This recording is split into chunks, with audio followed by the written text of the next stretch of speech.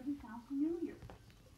I mean, what do they think? So I fought with her, so now I'm getting the jump, the leap. Excuse me. They're saying, okay, I fought with her, so I must have killed her. This is known in psychology as reductio ad absurdum, or appeal to extremes. It's a form of argument that attempts to disprove a statement by showing that it leads to an absurd or impractical conclusion. I mean, come on. I mean, that's, I don't even know who these people are. I can't even say I met any of these people. I mean, that's